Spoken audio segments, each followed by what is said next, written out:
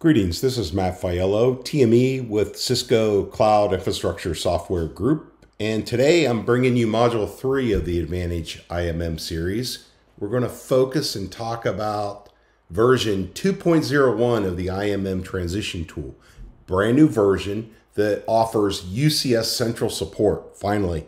I know we've had some customers out there waiting for this, this critical support.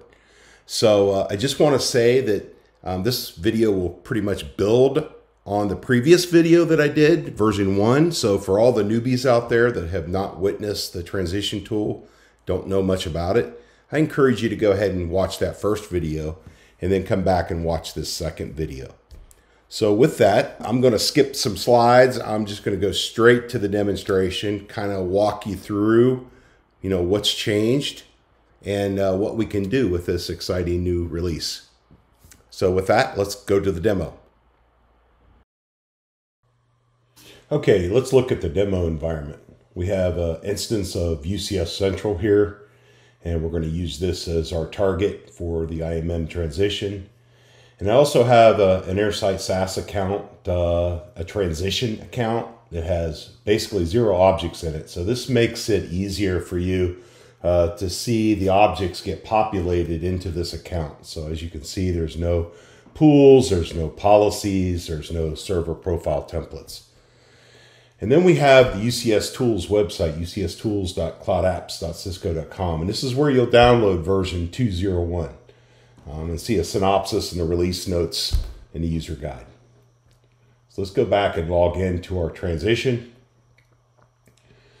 Notice on the screen there, you can add an IMM transition, but you also have an icon over here where you can add devices. So you can preload everything in advance. So add a device, and that device could be a UCS Manager, it could be Intersight account, or a UCS Central account.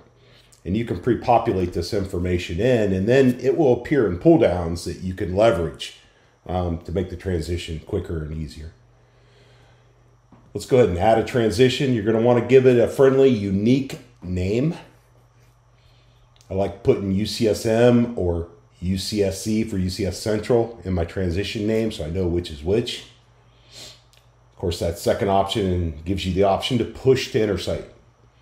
So we're going to go ahead and do that. We're going to want to select UCS Central here. Now, you can select an existing if you pre-populated your information, as I talked about earlier, or you could add a new UCS Central.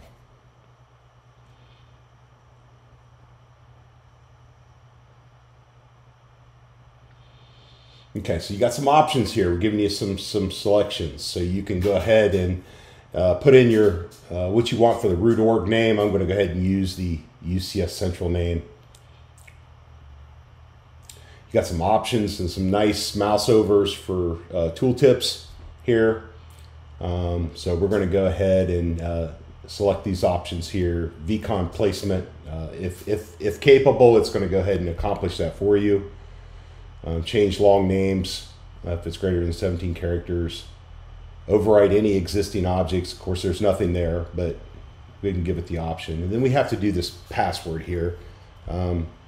A few of the policies that might convert, okay, have the ability to have a password embedded in them.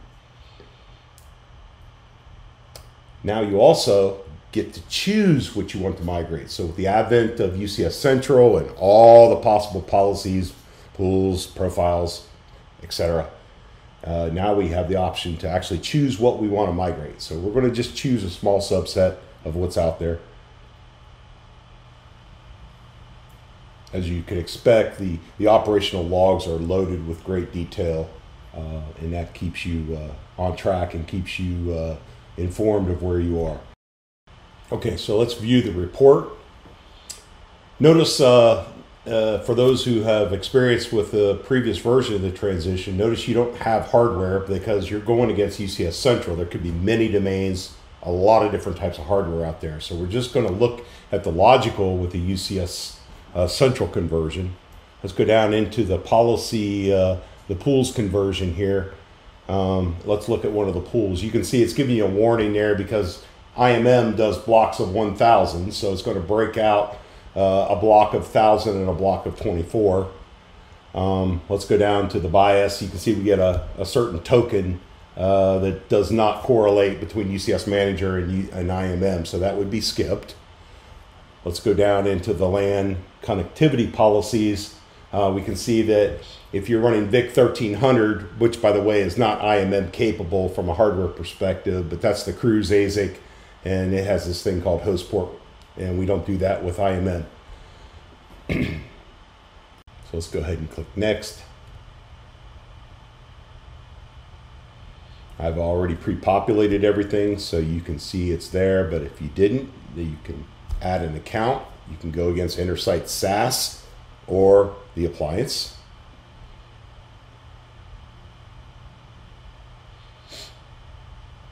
And notice you can download the JSON configuration. So you could actually download that. You could actually use a JSON editor. You could come in and edit properties within this JSON configuration that you've collected from UCS Central. Okay, you could save that off. And once you've done that, editing and saving to like a local file, then you could simply upload that to the actual transition. You could actually transition the uploaded, edited file to Intersight.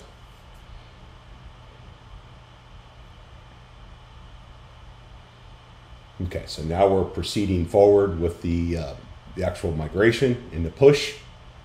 So you want to keep track of the operational logs. This can take a matter of a few minutes for UCSM, or it could take 10, 15, 30 minutes for UCS Central.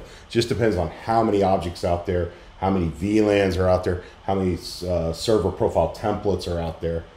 And so it can vary to quite an extent. Notice we've already migrated our pools. You can see a few seconds ago, so we know that these were freshly populated in. And we can go into one of our pools here. Notice how it's split it out there. You got a block of 1,000 and a block of 24. That's just because the max in IMM right now is 1,000.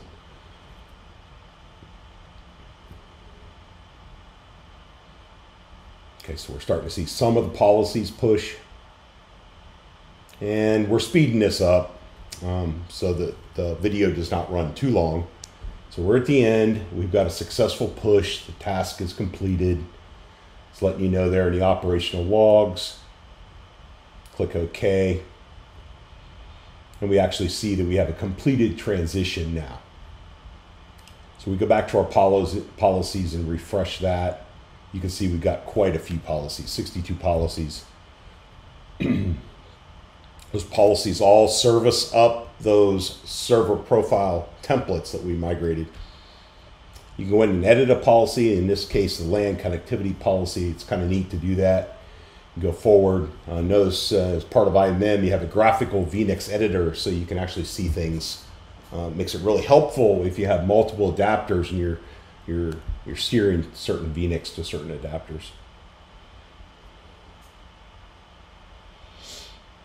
So let's go back to our templates. You can see that we have our server profile templates that have been migrated, just the ones that we selected, of course. Now, for domain profiles, notice there's nothing. That's because with UCS Central migration, we don't know which domain to build a profile for. So in that case, you have to go back and do another transition against the specific UCS domain, so that we can grab that fabric configuration and then transform that and push that to Intersight and create a domain profile. So you're going to want to give it a friendly name. I like using the word fabric. Okay.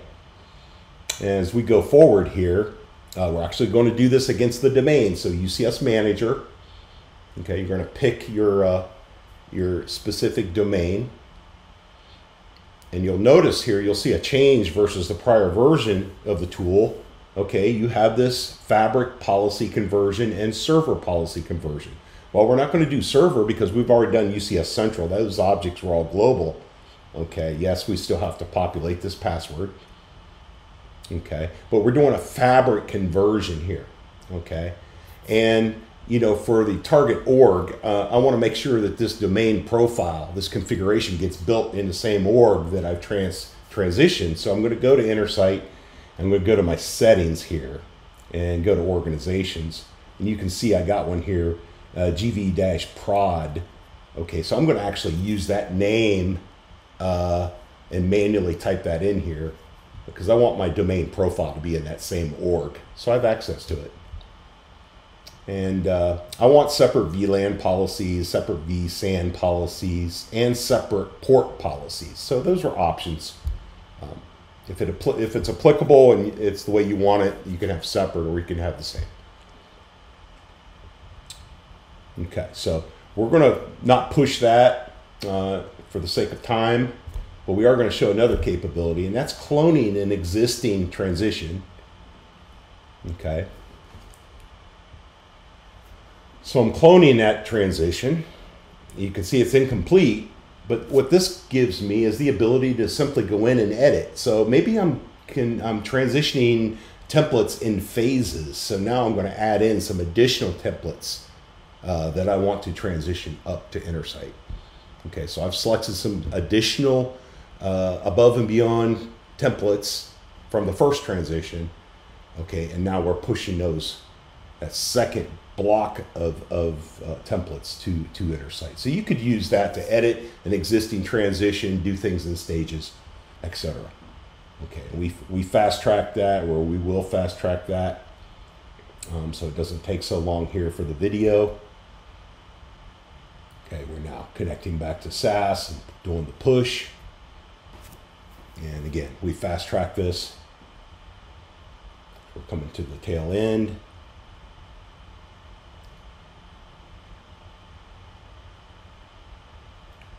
We got a successful completion there.